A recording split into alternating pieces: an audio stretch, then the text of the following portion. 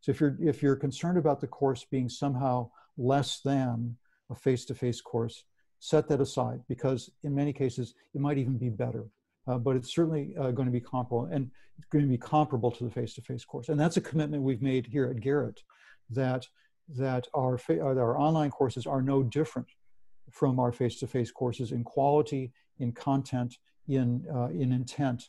The only difference is the mode of delivery, and then the things that we have to change to accommodate that mode of delivery. One good thing about the online learning is that sometimes in the classroom in my class had like 70 students. It's very difficult to to share, and then sometimes you're kind of afraid of speaking out your ideas. But in online learning, I mean, you just say it, and then people are very, very polite and the collaborative enough, and they kind of help others kind of grow and also think more critically. I've gotten excited about preparing for the fall because I've recognized with asynchronistic, I can do more things and I can have them discover things, which I'm always a big discovery kind of person. And the different students can go down different rabbit holes. And that always adds to the class, is that we bring this variety of things back together. What about the practical side of it? So I teach evangelism, right? Evangelism, at the heart of it, is sharing the gospel of Jesus Christ with other people. How do you do that when you're in an online environment? Part of what I'll be doing is providing you the skills to be able to share your faith when you're in an online environment. And one of the ways I do that is often working social media into the classes so that you have an opportunity to find ways to articulate your faith in a way that's meaningful to the folks that will be hearing it, appropriate to how they can hear it, but that's also authentic to you and to what you really believe.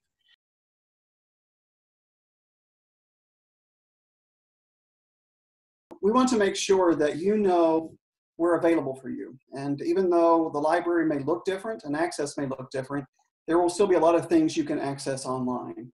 And we will still be available for you via email, phone, and chat. We also will have a little virtual study room, and we will regularly be a part of that. So feel free to contact us in those ways. And then throughout the year, I want you to know that we'll be offering a series of webinars, some tutorials and guides to specifically help you navigate the online world.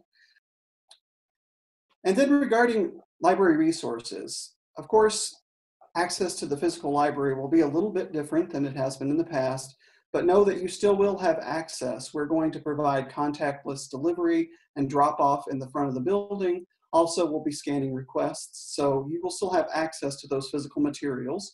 And of course, lots of things will still be available online.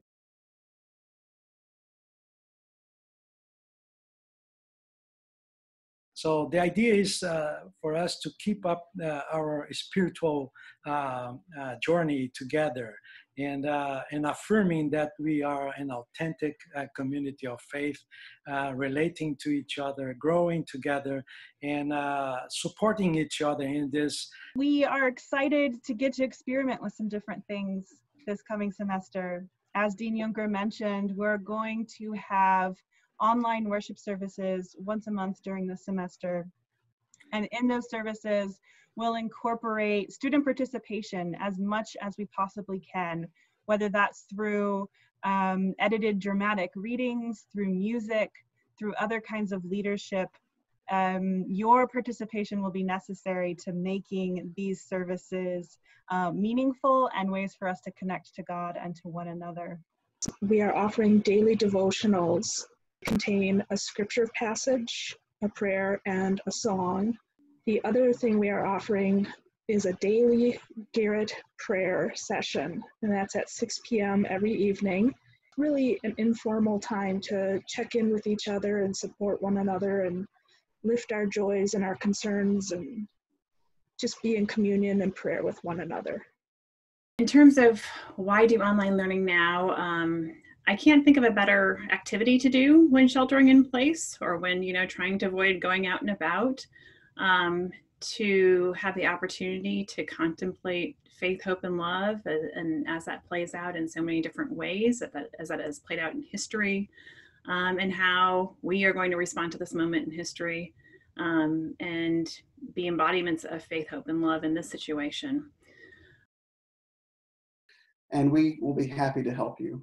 And we look forward to meeting you, and we're excited that you're here at Garrett-Evangelical. Let's go through this together, hand in hand, even virtually, okay? Blessings to you all. We love you. Thanks so much, and we'll look forward to seeing you at Garrett in the fall.